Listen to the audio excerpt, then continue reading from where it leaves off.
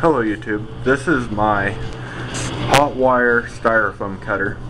It is 21 inches tall between the two PVC points, and it is 18 inches from the wall.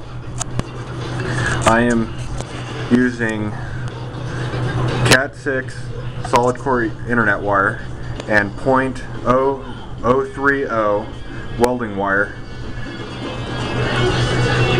I'm also using a 12 volt computer power supply. It's a 300 watt. Seems to be enough to get all this to work. All I gotta do is just plug this in,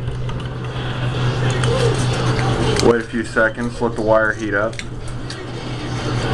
I have a piece of styrofoam here. It's just a waste piece that I have to show you how well it cuts. Get a little thing up here. It cuts really well.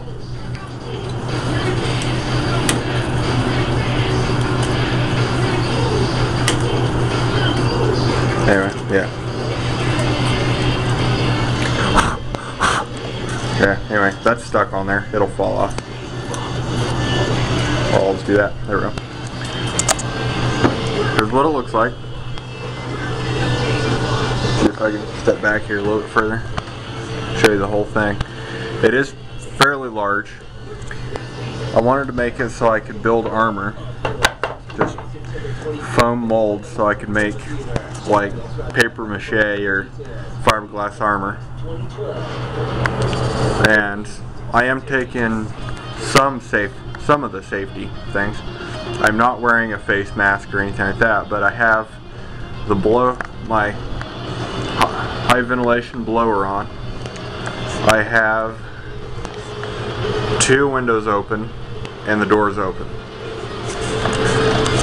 So, thanks for watching. Bye.